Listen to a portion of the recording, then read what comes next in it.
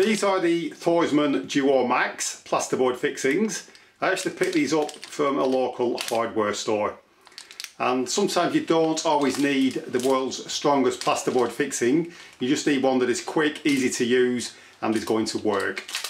So we're going to test these out, and then once I've used them I will actually do a test in a few weeks that will show you exactly how much weight these can hold before the plasterboard or the fixing fails. To use these, it is very simple. All we need to do is drill a 10mm hole through the plasterboard and then tighten the screw up. You can either use a screwdriver or a small drill for doing that.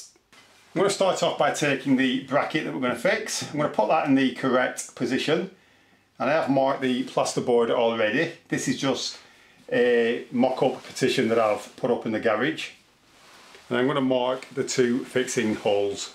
I'm now just going to drill through there using a 10mm drill bit. And then we just need to take that part, push that through the hole. Might actually just need to put the screw in to get it through.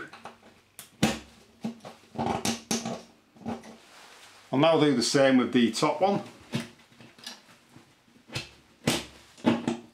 Now we've got those in position, I'm just going to undo the screws. And then I'm just going to use a penny washer because the holes in the brackets that I'm using are quite large. And then I'm going to position the bracket and I'm going to screw those back into position. And I can use a cordless drill on the bottom one.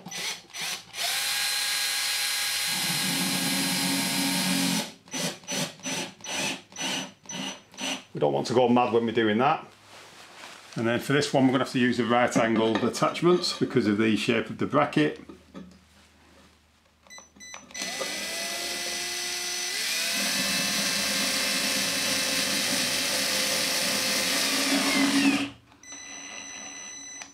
And with any fixing like this, it is important to do the final tightening with a screwdriver so that you know just how tight you are going.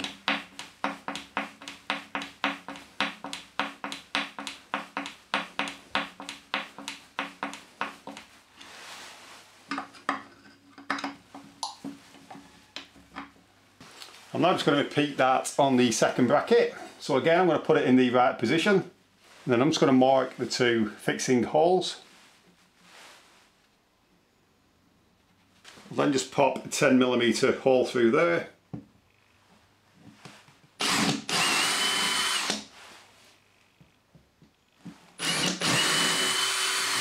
And then take the fixing, push that through the hole.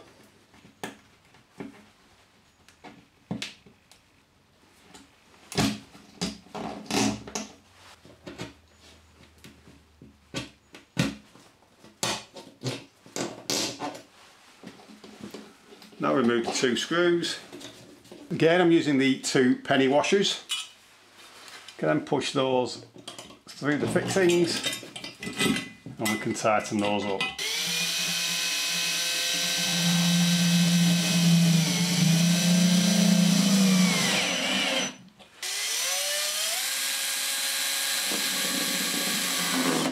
And then finally I'll tighten up the screws using the screwdriver. If you found this video useful, please give it a thumbs up, and it would be incredibly helpful if you could share the video, and if you've not done so already, please subscribe to the channel.